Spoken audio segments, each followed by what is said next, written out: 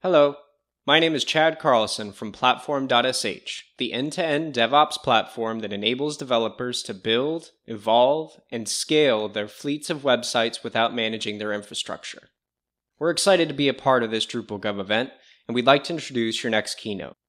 Why Drupal accelerates digital transformation in the Western Australia Public Service. And now, here's Bill Bell. Hello everyone, just set up my slide deck. There we go. Hi, as I've been introduced, my name is Bill Bell. I work with government agencies to deliver better online services using whole of government platforms. I've been doing this for the West Australian government for the last 5 years. In 2017, we set up our first whole of government platform for information services. Currently, we're developing identity platforms for both business and the community or citizens. In the very near future, we'll be looking at more transactional and smart platforms to get our citizens moving, transacting online rather than going to storefronts. Today, I'm going to show you how the Office of Digital Government built a single platform that met the informational needs of most of the agencies of the public sector. Hi, Bill. Can we just turn on the screen share at the bottom, and I'll just put your notes on the screen. Okay, so fair enough. That's okay. Here's what we're going to cover. So let's get started. The platform, as it currently stands, has over 600 informational services that have been curated. Hello? Sorry. Yeah, sorry, Bill. Just if you go to the bottom at in the air events area and just hit share screen.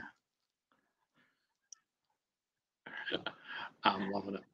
That's all right. Thank you. So I know you got one. Start again. Is that what you're telling me? No, it's okay. I know you got one screen, so it's hard to tell what's going on. It's okay. Just once we share it, it's good. Loving the life. Right. Are we good? Yes, fantastic. And take it away. So do I start again? It's up to you. That's okay. Right. Okay. I apologize for anybody watching. Again, I work with government agencies to help them deliver better online services using whole of government digital platforms. I've worked for the West Australian government for about 5 years at a whole of government level. Our first whole of government information services platform was delivered in 2017. We're currently developing whole of government identity platforms for both business and the citizens.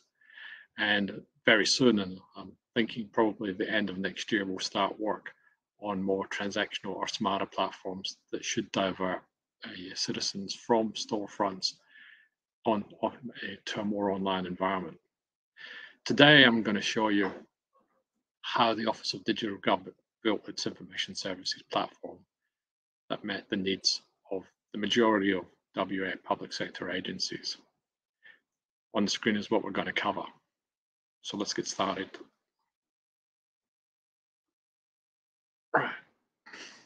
Currently, today's platform has 600 curated services that make it easy for services to be found. They're more accessible and more understandable, and they have mobility in mind. Only 3 years ago, this number stood at 87, and the standards were to different levels of quality. We've onboarded 30 agencies out of a possible 140 agencies, but we have some big agencies in there.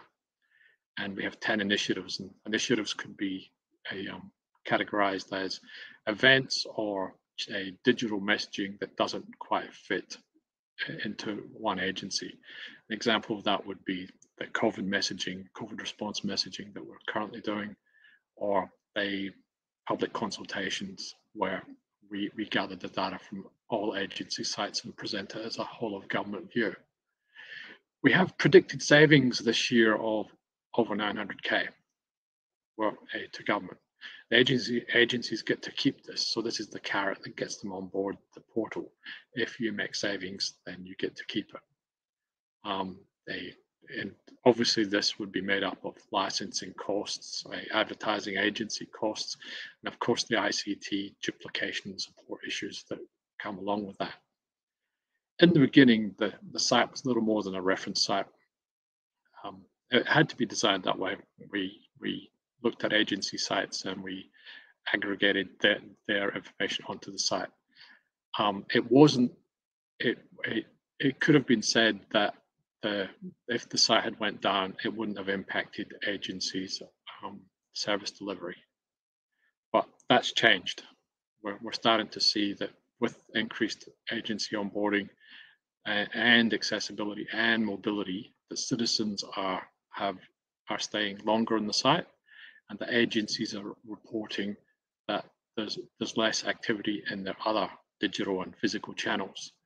So like any major website where you use web statistics to monitor and to optimize our solution, we're using sentiment analysis in our Voice of the Citizen platform that you see on the right-hand side on the majority of pages. And we also are trying to build up trust, and we do that by monitoring how our content is referenced and used by other websites and organizations. Since the COVID response pandemic, we have been regularly the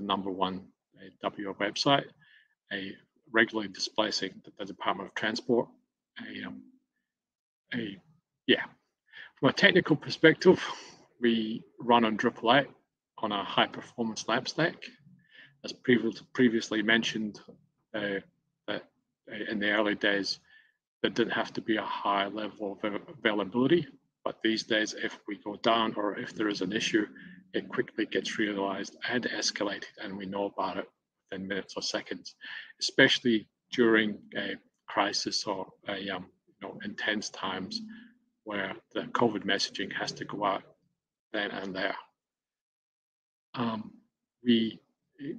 We leverage the cloud hosting environment so that we can reduce or increase our availability times. In the early days, we could have been down for 2 hours a month and no one would have noticed. These days, we're aiming to be down for less than 4 minutes. We use other platforms, and it's not just Drupal. We use Elasticsearch for our search. We could have used the internal search, but we didn't think it would scale. And the extra power that the Elastic Cloud gives us, it makes it more than just a search engine. We started using Drupal forms, but we found that we were paying highly qualified and expensive developers to develop them. So we looked at forms, engines that agencies could pay for, but they could integrate with the portal. And our platform of choice is a Jotform, but there's many others out there. And MuleSoft is new because we're moving towards more integrated services. While Drupal has an API and a very comprehensive API, we want to put in a layer of abstraction and service between that and our agencies, and eventually that and our citizen developers that allow us to the flexibility of changing or redirecting traffic either to Drupal or to some other platform. So how do we get here? After 9 months of concentrated effort in 2016, the Office of Digital Government developed the state's first platform. And as you would expect with these things, its central focus was to build the capabilities within the West Australian public sector that would deliver better digital services to the community. The strategy was delivered through a process of intense consultation and research, both inside and outside the government. The outcome was deemed a success by the government of the day, and the office was charged with delivering it. However, as is common with most government strategies, resourcing its implementation was restricted to the resources of the office and any agency that wanted to collaborate with the program at a whole of government level. So And as most government workers would know, we were asked to do a lot with not very much.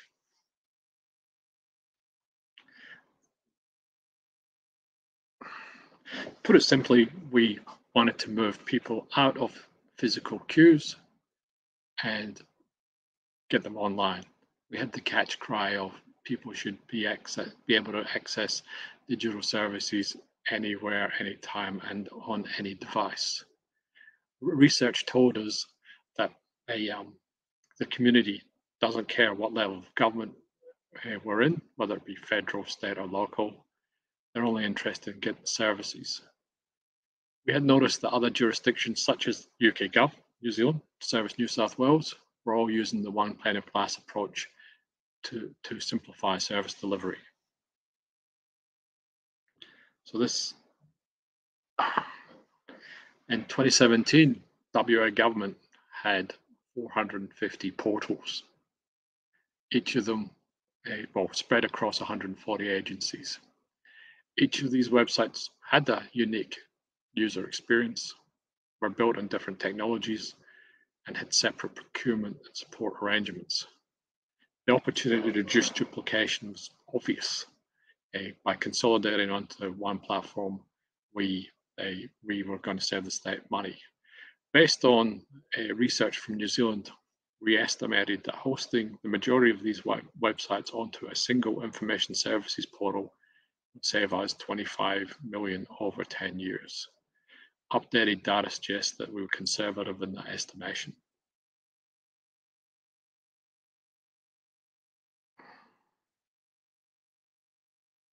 We felt we were on solid ground. The community expected the government to deliver these digital services. They were already using them in the private sector. One of the key industries would be the banking sector. How many times now do you actually turn up to our bank to transact? By delivering a one-stop shop, research told us we would make it easier for the community to find services. It would be more secure. It would divert traffic or requests online and leave the harder requests to be dealt with by customer support people. It increased the equity of service delivery, both in Perth and in the regions where services there's a lot less services.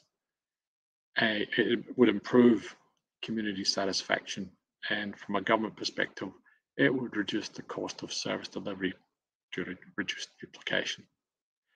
In the context of this, as an aside, our State's Auditor General also said that the state could save $2.2 billion if it reduced half of its mail, as in snail mail, and moved its telephone transactions online.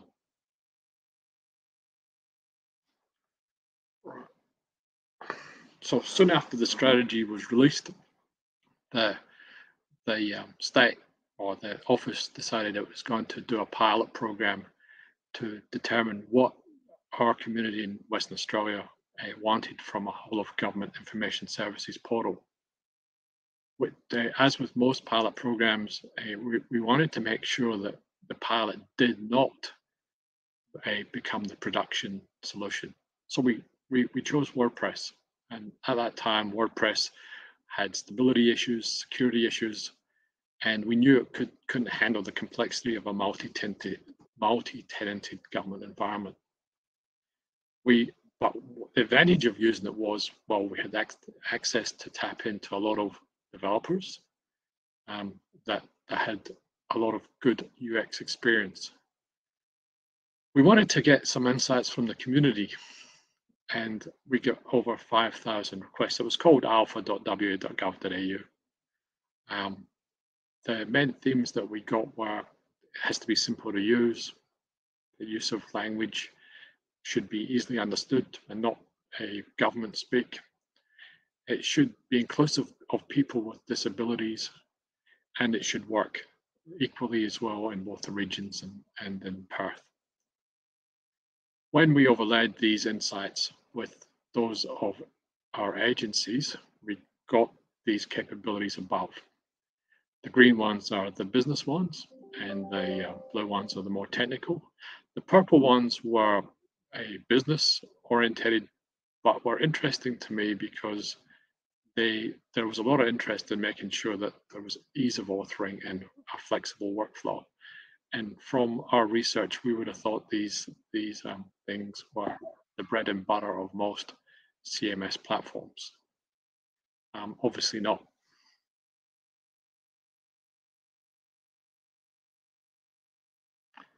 Right, so we scanned other jurisdictions, both in Australia and abroad. We used services such as Gartner to help us determine what was in the market. See the Gartner quadrant there. And we used tier one consultancy firms to get some insights from their experience. We chose Drupal. We chose Drupal 8, and I divert here and say, I thought we had made a mistake when we chose Drupal 8, because when I tried to get some of the developers in Perth, they were adamant that Drupal 7 was a better solution, but we stuck with it.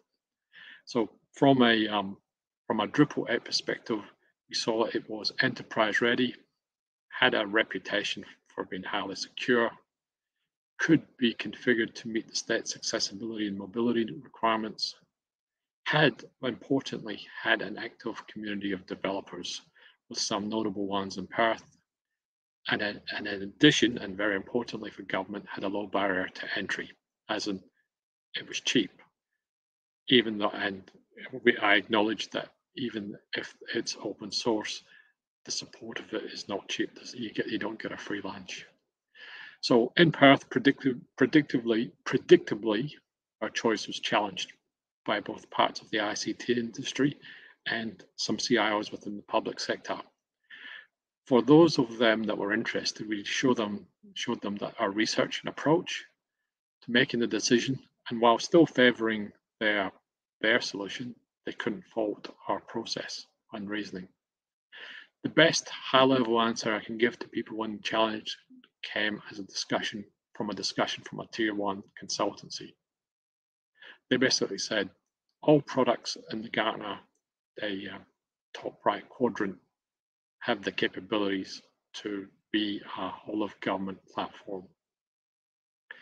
They have different strengths and they have different weaknesses, but with a strong developer and third-party community, they can be configured to meet your needs. So I've been asked this question multiple times from CIOs to CEOs, and I find that that's the best solution for putting forward the value of Drupal as a platform. It can compete with the more proprietary and more well-funded platforms because it has you as a community that support it and that are active in supporting it. I'm looking forward to seeing how that's going to move forward when version 9 comes out. So in February 2017, we launched the State's Information Services Portal. Public and private sector user experience experts were brought in to develop that accessible and mobile platform. It's something that we still value today. It's enshrined in both our policy and our frameworks for any website design that we're doing, and it has had an impact in reducing the digital divide in Western Australia. As mentioned earlier, we believe once agencies saw the value of this platform, that they would move their content towards it as their web services came up for renewal.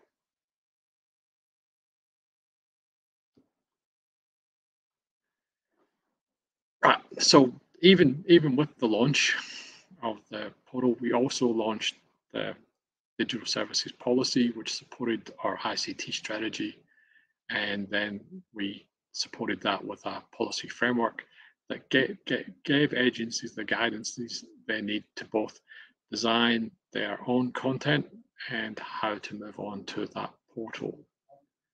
We were confident that they would see, yet again, we were confident that the agencies would see the value in investing in the platform. We had the technology, we had the policy and processes, we had government support. Some could say we had a mandate, we were set. This is what, and I guess this is where the story should end. If it was going to be a good news story or very logical, and people they saw the value, but it didn't. The story's not complete without the next 2 pages. We were digitally disrupted, and from our perspective, this was not a good thing. We had failed to appreciate that agencies were also one of our key stakeholders. We had built a low citizen-centric platform that citizens could use more easily, find information, and divert from agencies' existing channels. There was no agency adoption. We approached these agencies and they really thought it was a great idea, but they were just too busy to buy into it. And we work grouped this with people. We talked to the CIOs, and what we found was that, as I said, we had concentrated on the citizen and had acknowledged that the agencies had needs as well. We did not address the fact that the agencies were proud of their organization and didn't want to lose their agency's identity by moving to a whole of government platform.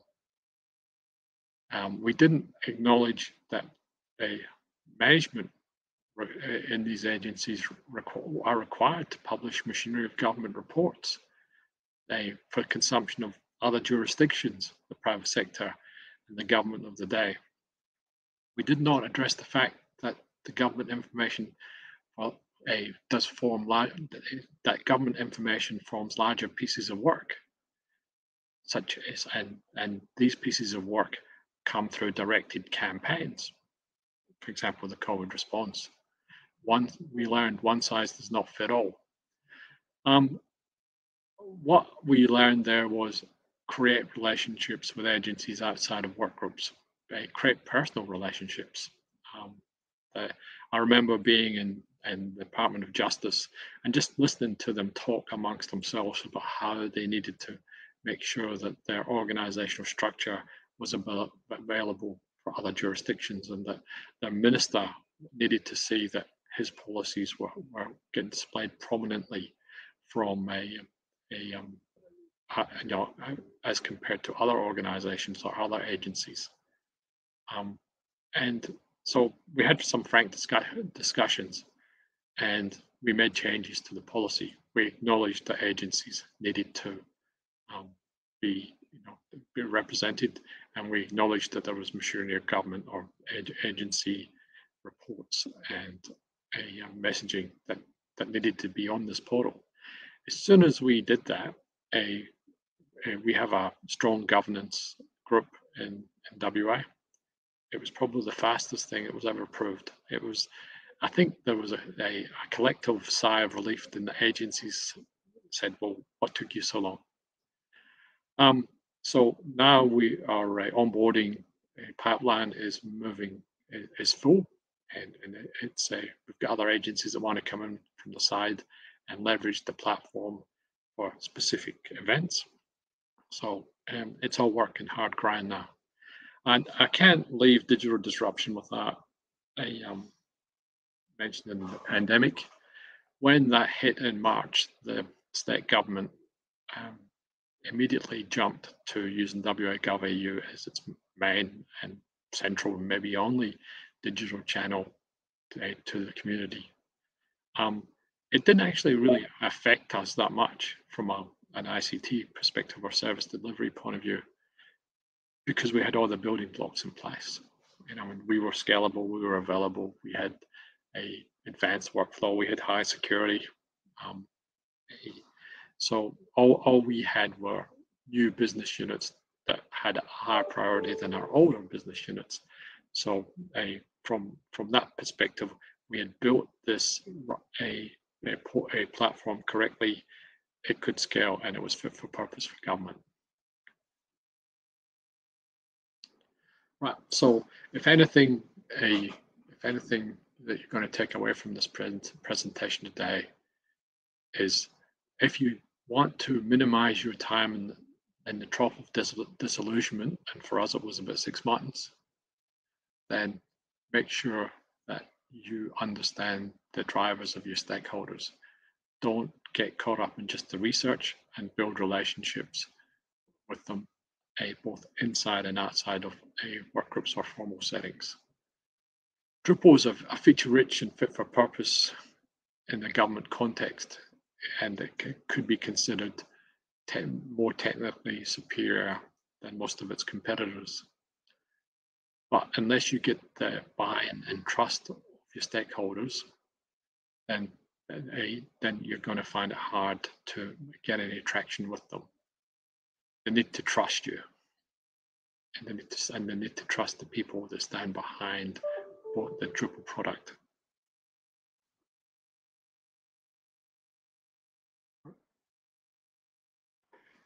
So the future for a WA government ecosystem is the movement towards identity.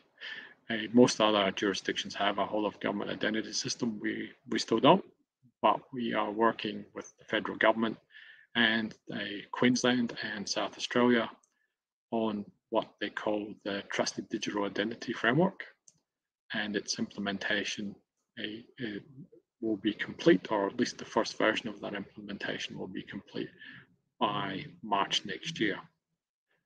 Once that's in place, then we're going to be able to do things like what New South Wales does, or Victoria does, where they can register citizens quickly or use already pre-registered identities to be able to do things like COVID grants, or location-based data for if you want to register for a QR code to get into a restaurant. Then we will start leveraging new types of portals. We call them elemental government processes, or portals, or platforms. These are platforms that don't actually replace any full government process, but will provide the building blocks to be part of all government processes.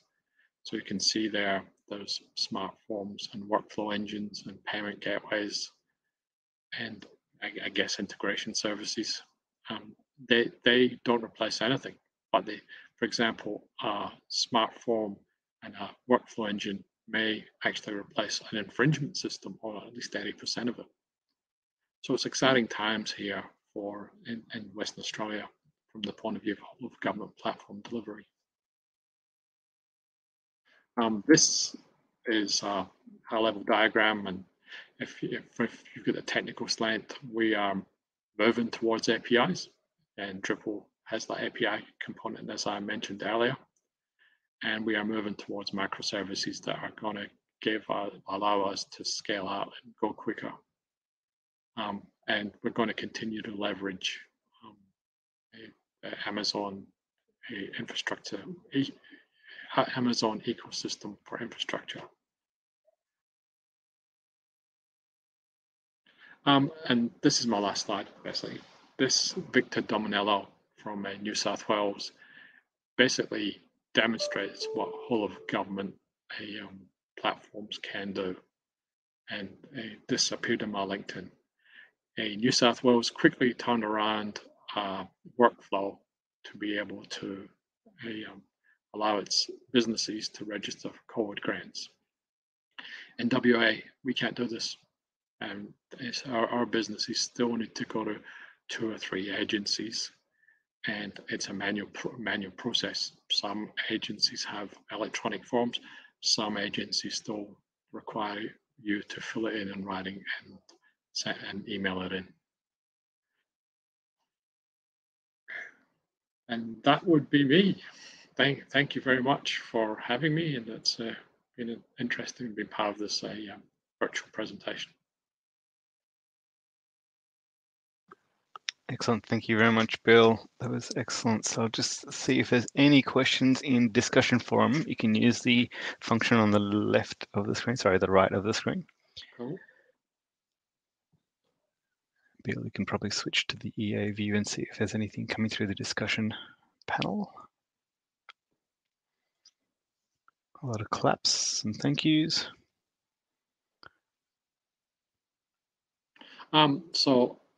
There's one from Lee about reinvesting the money. So in the presentation, I actually said that agencies get to keep that money. So the assumption there is, and this is with no authority whatsoever, but the agencies would then be free to accelerate, to invest that money to provide better government services in their field. Excellent. Okay, I think we've got some questions. If you just flick to the live Q&A option at the bottom, Bill, I will highlight some. And if you just look in starred. Yeah. So if you just look at the starred ones. I've clicked on live Q&A and I see nothing. Just hit on starred and I'll feed them through to you. Gotcha. Start. And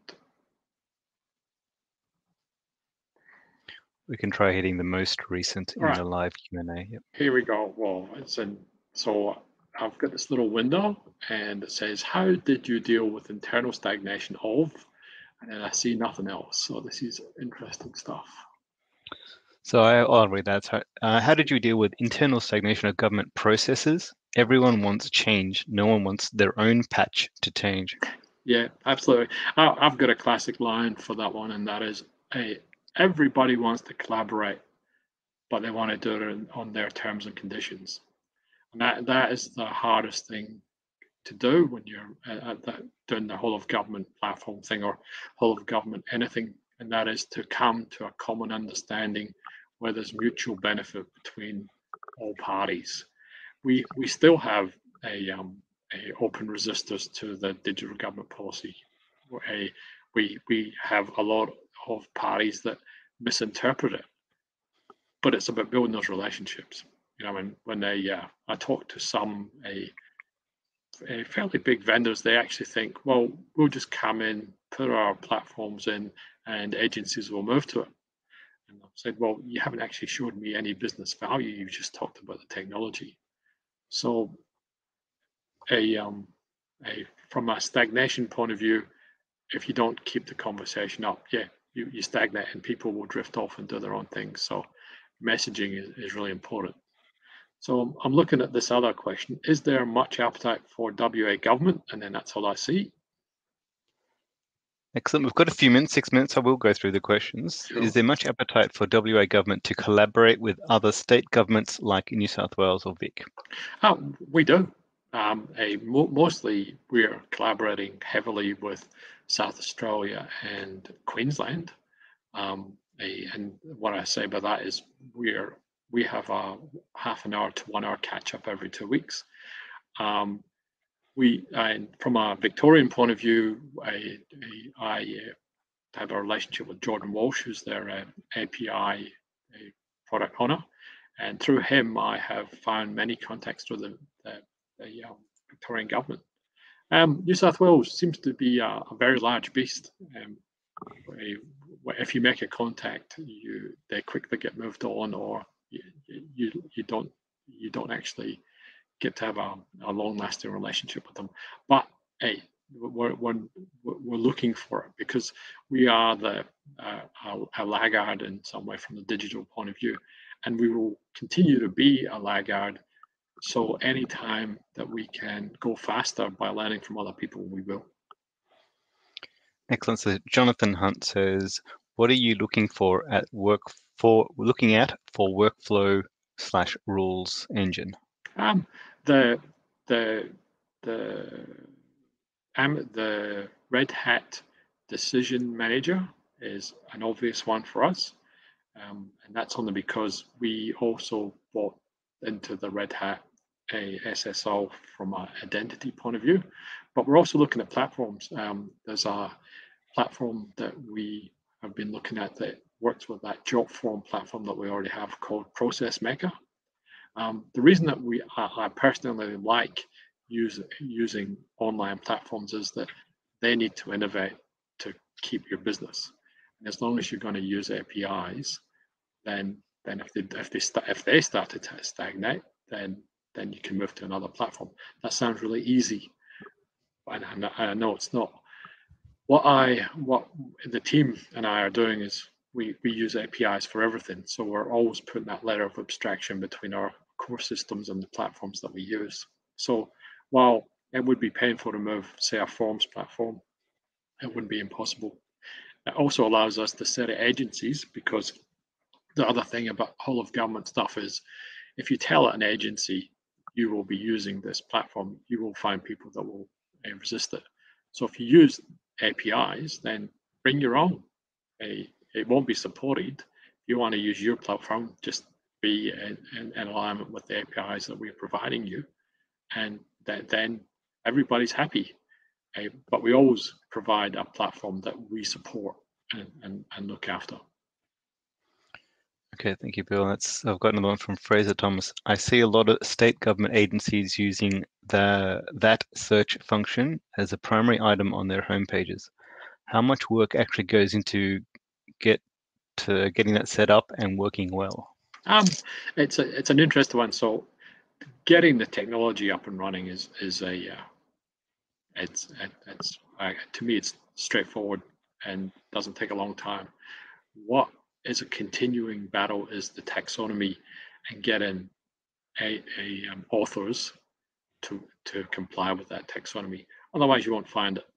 The next generation of stuff, which we looked at but couldn't afford, was to look at AI search.